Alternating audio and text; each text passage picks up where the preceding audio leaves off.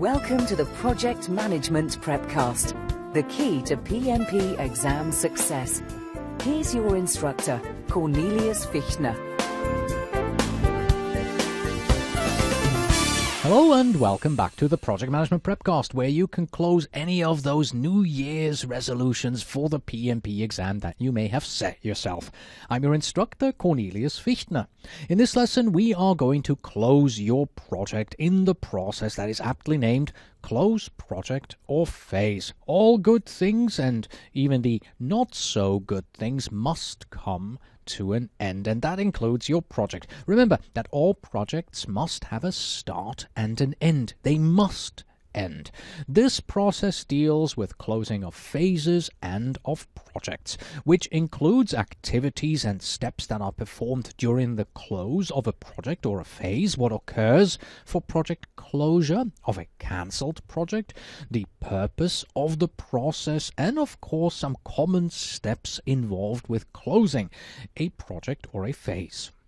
And so for the last time here in the Project Integration Management knowledge area, let's take a look at the definition that we have for Project Integration Management, which includes the processes and activities that are needed to identify, define, combine, unify, and coordinate the various processes and project management activities within the project management process groups. And even though this lesson focuses on closing, when we want to do a review of the integration management processes, we start at the very beginning of our project. We start with the Develop Project Charter process, the process of developing a document that formally authorizes the existence of a project and provides the project manager with the authority to apply organizational resources to project activities. Once signed, our project now has a clearly defined start date. From here we move forward and we begin working on our plan. We develop the project management plan. This is the process of defining, preparing, and coordinating all subsidiary plans and integrating them into a comprehensive project management plan. Once we have a plan and we know what we want to do, we're going to actually do it in the direct and manage project work process, the process of leading and performing the work defined in the project management plan and implementing approved changes to achieve the project's objectives. And as we are directing and managing our project work, there are always these stakeholders who ask us, well, how is the project doing? Are you on track? Can you send me a status report? This is what we're doing in Monitor and Control project work, the process of tracking, reviewing, and reporting the progress to meet the performance objectives defined in the project management plan. And of course, change is inevitable. That's why we have the process of Perform Integrated Change Control.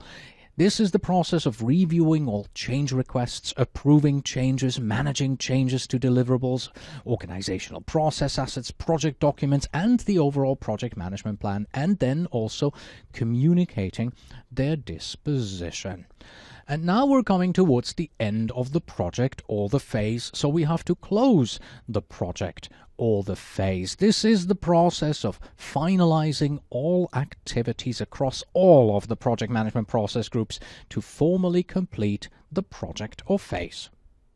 And here you see our usual overview, the table that shows you into which process group the individual processes fall. And this one is so easy, I'm not even going to bother to ask you, do you know into which close projects or phase falls?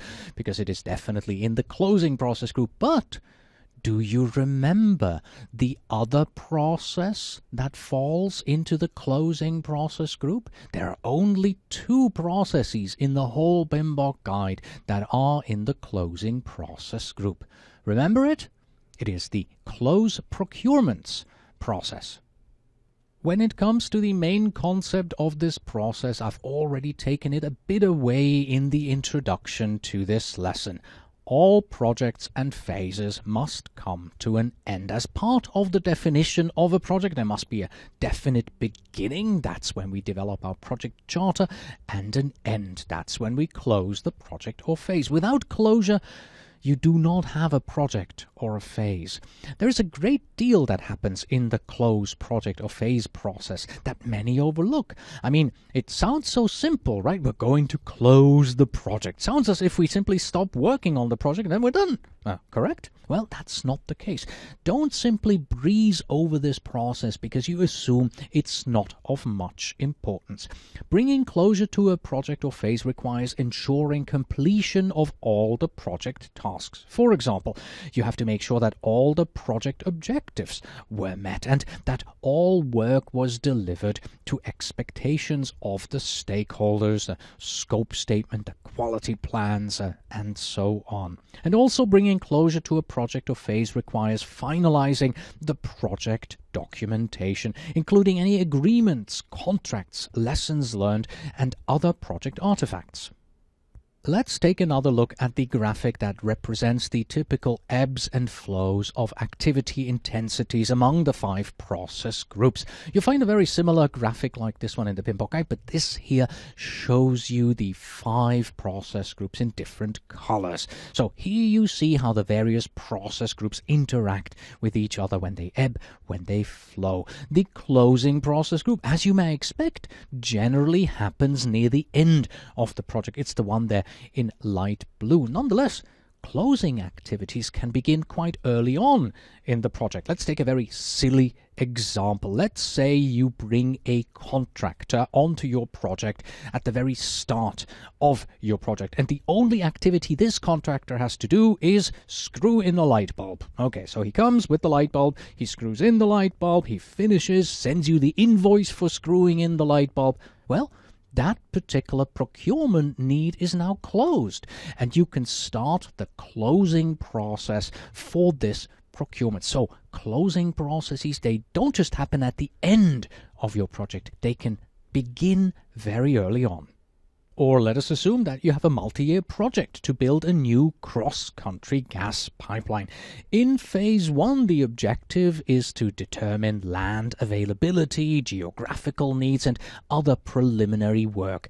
A consultancy team is brought in for this phase of the project. Once the phase is complete and the objectives are met, the phase is closed. Not the project, only the phase. The activities of the close project or phase process occur or have been occurring throughout phase 1.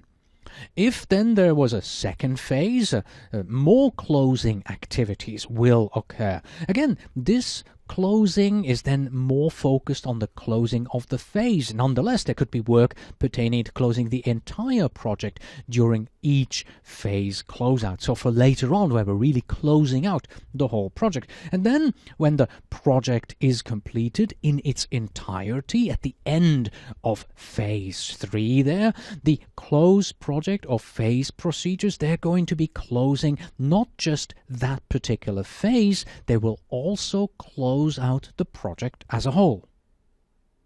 Let's take a look at a few example activities that we would do as we are closing a project or a phase. In essence, we perform all the activities necessary to administratively close the project or phase. That means we follow some sort of documented methodology that helps us to coordinate these activities. For instance, our internal policies require that we perform a peer review of all project documents. So this review has to be planned, performed, and documented. We also need to ensure that the customer has formally accepted all of the deliverables. So we must ensure that the validate scope process has been properly conducted and that we have scope sign-off. And then someone has to inform the customer and send a note letting him or her know that, hey, we are now officially closing this particular project. Our company may even have very specific requirements in regards to handing a project over to production. So we must plan and follow these transition criteria.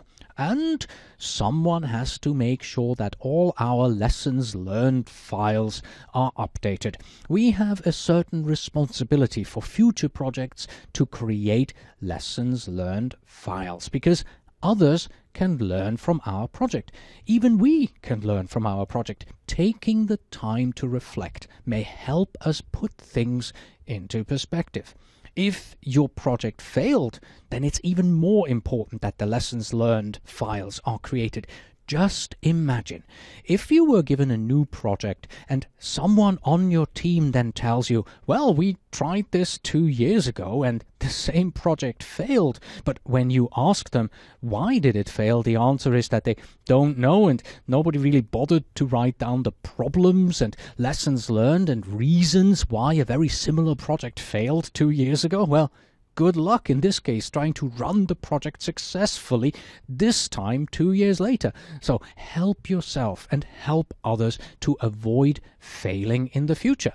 But this is also a great way to capture successes. What are things we want to do again? What worked so well? At Microsoft, they were building another data center, similar to one in Texas in another location. They flew everyone involved in the project to Redmond, Washington, to hold a 2-day lessons learned debriefing. Sure, it costs tens of thousands of dollars to do this, but it saved millions on building of the next data center. In the end, anything and everything that your methodology requires you to do during the end of a project or phase is considered part of this process. Let me ask you this. When closing a project or phase, there are a lot of activities going on and you shouldn't forget any. What is the best way of ensuring that you don't forget any of these activities that you are supposed to be doing? Well, the answer is simple. You write them down. I usually tell my students to write them down as a checklist, one task after the other from the various processes that you cannot forget. Joe has to contact the customer about the project end. Susan will get in touch with the finance department and ensure that all invoices have been paid. Frank will do a final inspection of the design drawings, and Barbara will write a final status report to senior management.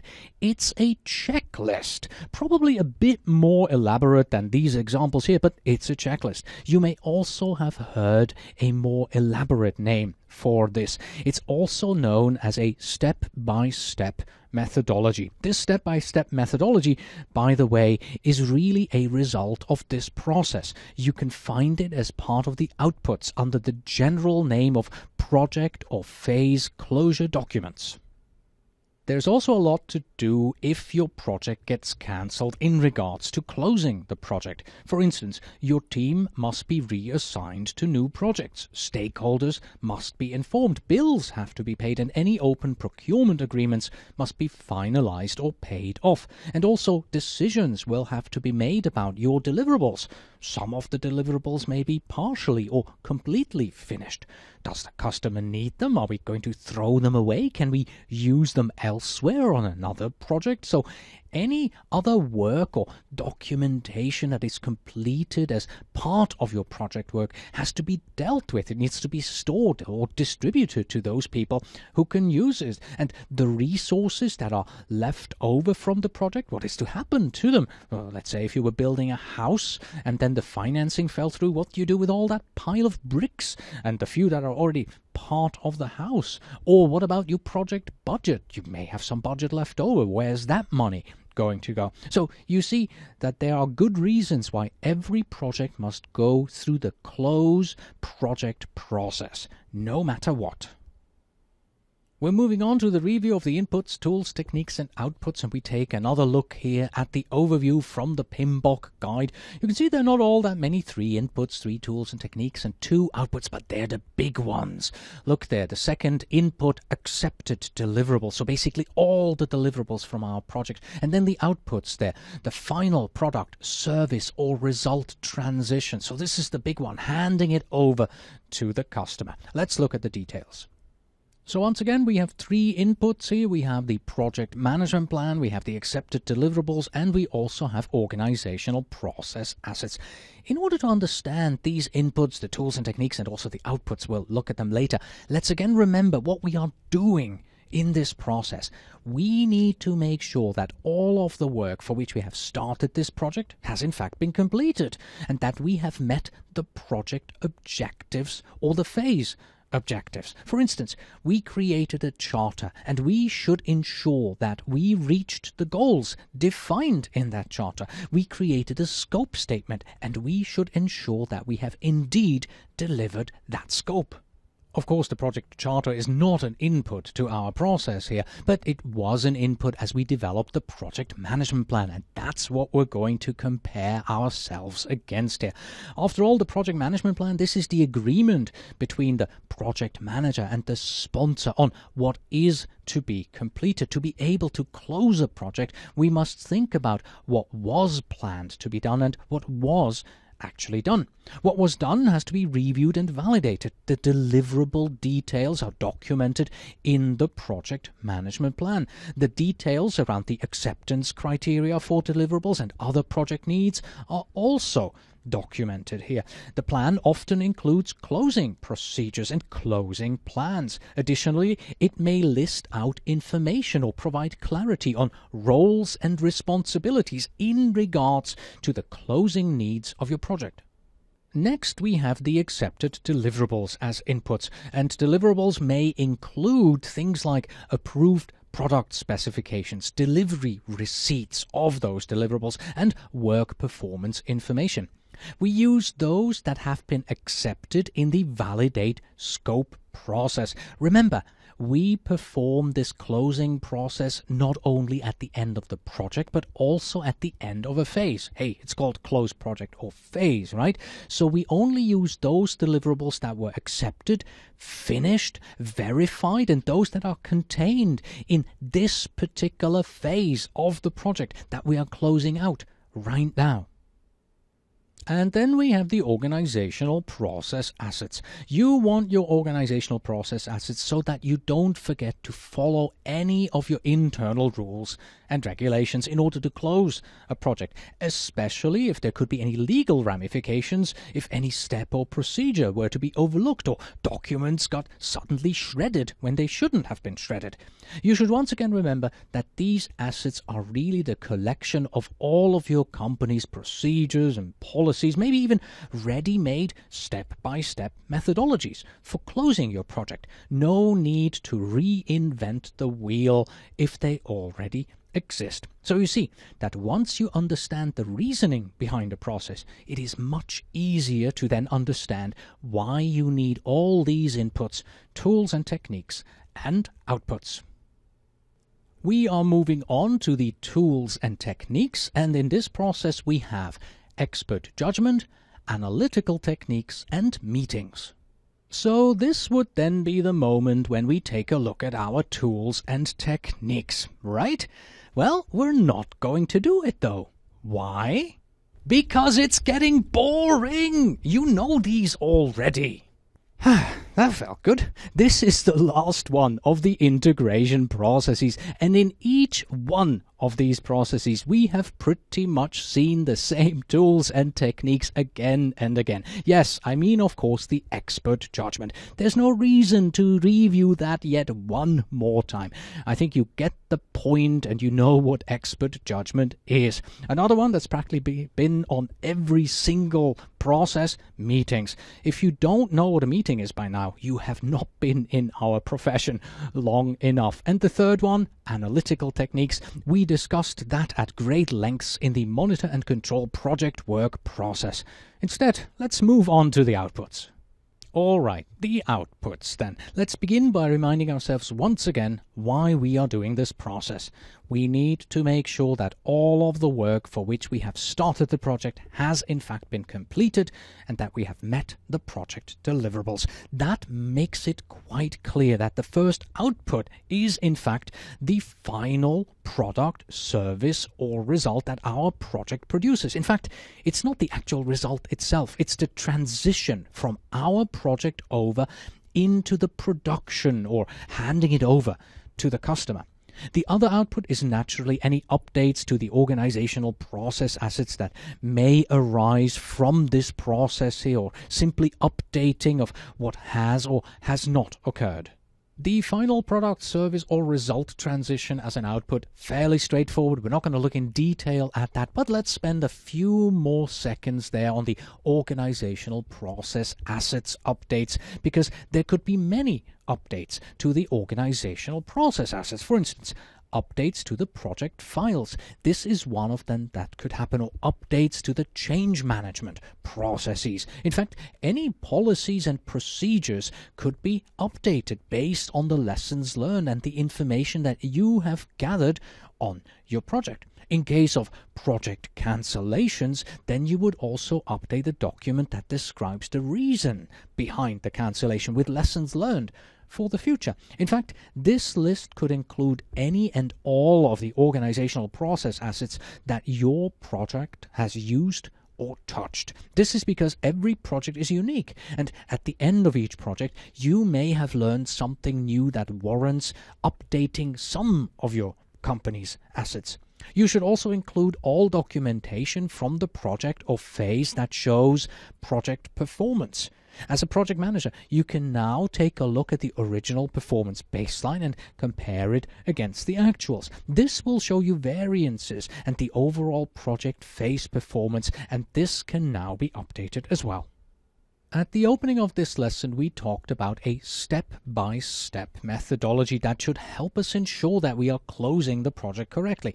I'd like to take another look at this in order to give you an idea of what type of work is included. This methodology, of course, contains steps required to close the project from an administrative point of view. You define who is responsible for executing these steps.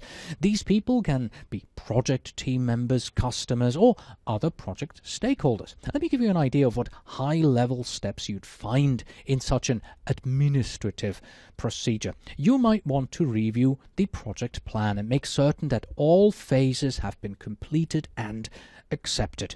You definitely have some steps that ensure that you receive proper approval from the customer or sponsor to close the current phase or to close out the complete project.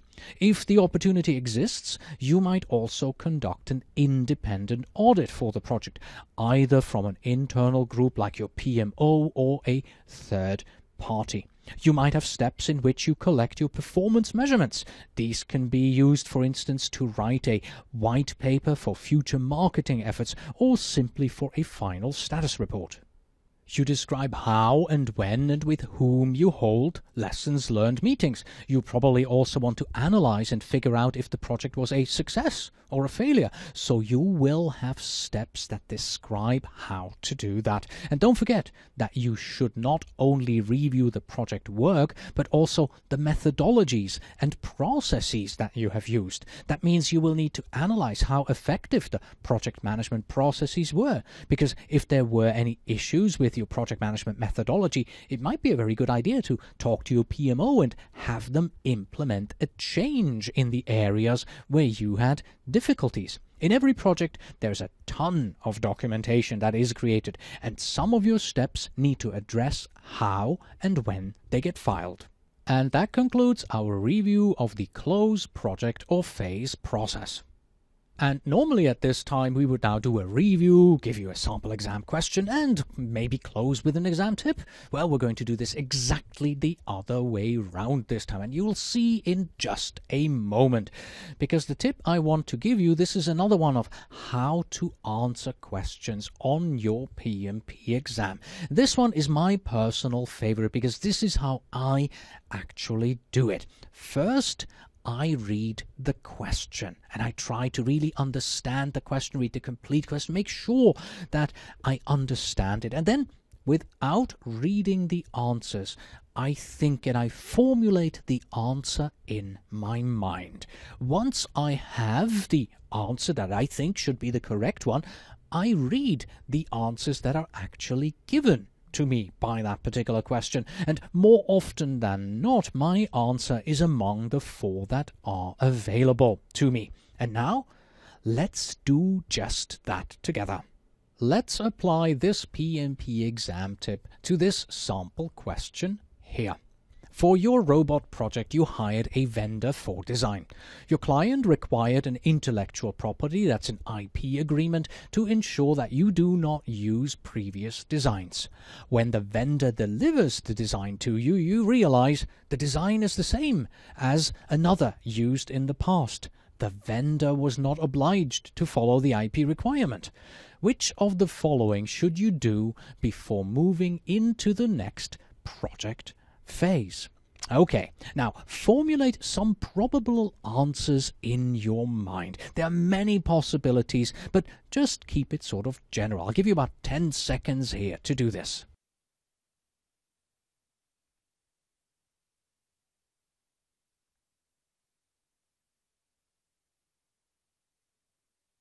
So let's see if the answer that you have come up with, or at least something similar, is in the available answer choices. Here they are. A.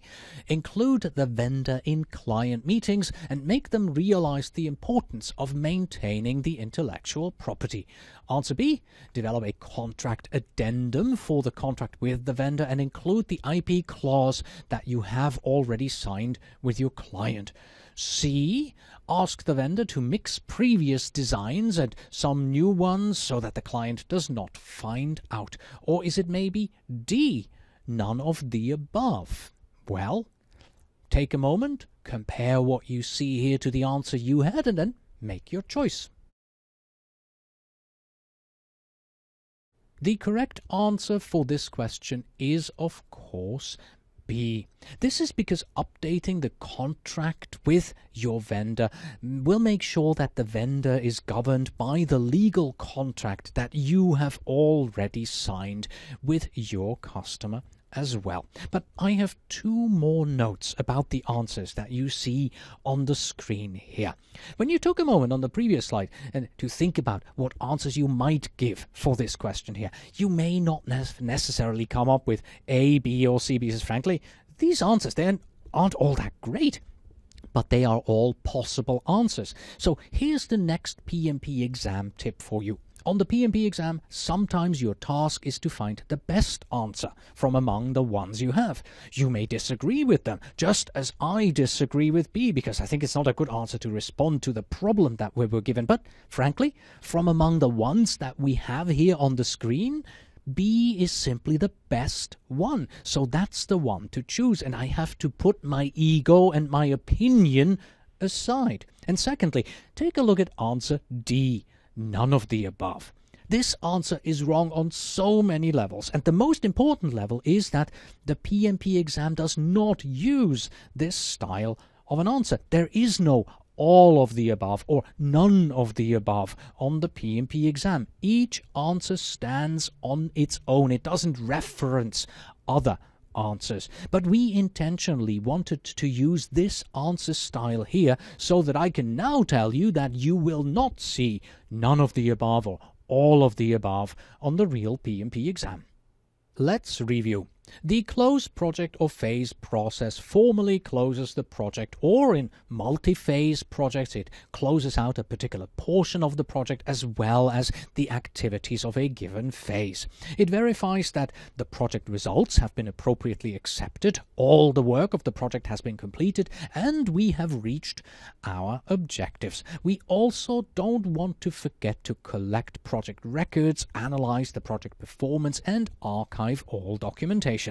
And with that, we have now come to the end of this lesson. So it's time for Justine to say Godspeed. And of course I say, until next time.